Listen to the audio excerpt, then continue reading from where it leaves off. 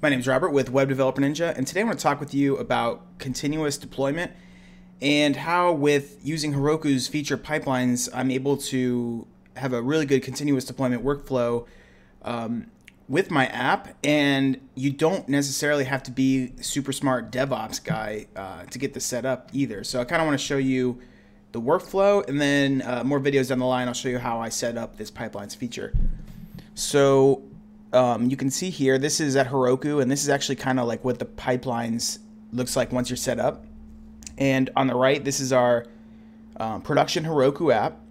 Then we've got a staging environment right here.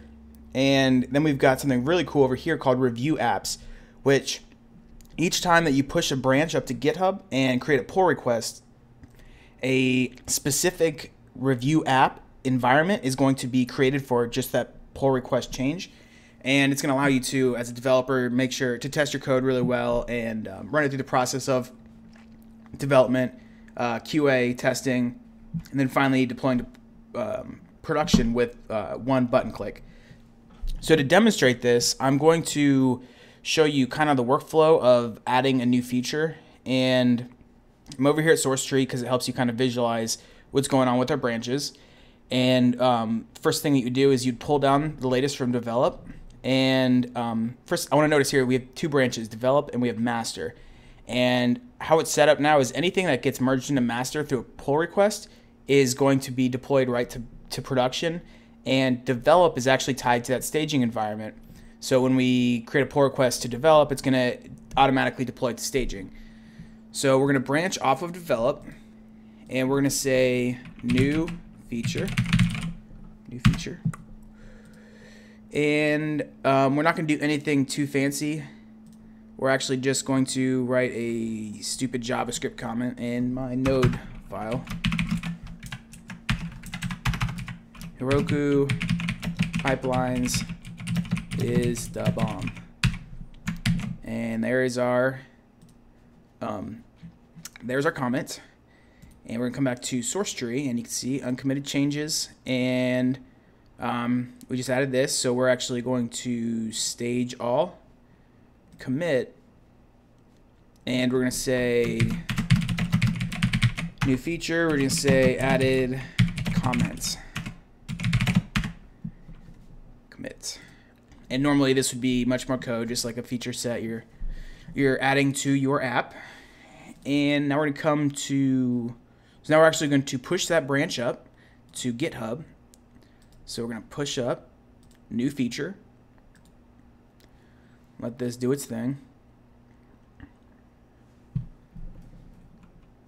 and now we're going to go over to GitHub.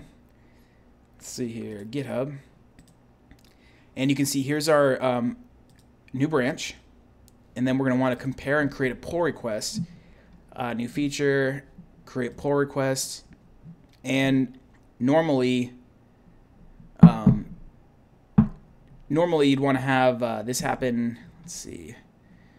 You would want to have other developers like merge your pull requests and all that. But so we have our pull requests. Now we're going to come over here and we can see review apps that Heroku knew that we pushed up that branch and we created a pull request with the code changes. So what it's doing is it's copying and creating an environment exactly like production with those extra changes. And we're built here, so we're going to click this drop down arrow thing and open app in browser. And now you can see the URL is toolstage PR 14 whatever Heroku app login, and this is an environment that has the latest code and the code that the developer, me in this case, is wanting to merge into production. And this allows me to go take double check, poke around the app, do my own dev QA, dev testing kind of thing, make sure nothing's broken, and then we're good to go. So we have this review app, and then say we want to confirm and merge this pull request. And this pull request we're actually merging into master, so this could go right to production, but that is, so we have this, we've tested, say as a developer, we sent around this link to all maybe some friends who are QA testing it or your actual testers. Once that passes, when you confirm merge and actually merge this, We're going to come back here, and this gets deleted, and this should be deploying right now, or it's on staging. Nope. It should be. Okay, so it's building. I just had to wait. Let's see here. Okay, so as you can see, we're building the app right now on production. And we deployed. So that's kind of how the review apps works. The staging environment is everything that's merged back into develop. So this time we did a pull request off master, but to get it to go to staging, you would just create a pull request onto your develop branch.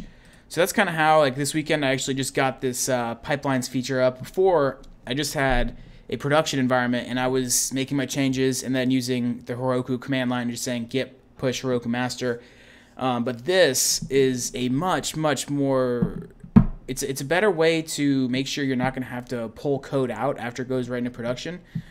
Because once you test it on the review apps environment, and then you also test it on the staging environment, but by the time you're actually in production, that code's pretty good. It's been went over pretty thoroughly. So it's definitely going to stop a lot of bugs. So I just want to show people how awesome Heroku is and this new pipelines feature. I'm going to probably make a couple more videos on just getting a Heroku app up and then building this pipelines feature. It's actually really easy. So if you want to learn more, go ahead and hit my subscribe button on the Web Developer Ninja YouTube channel.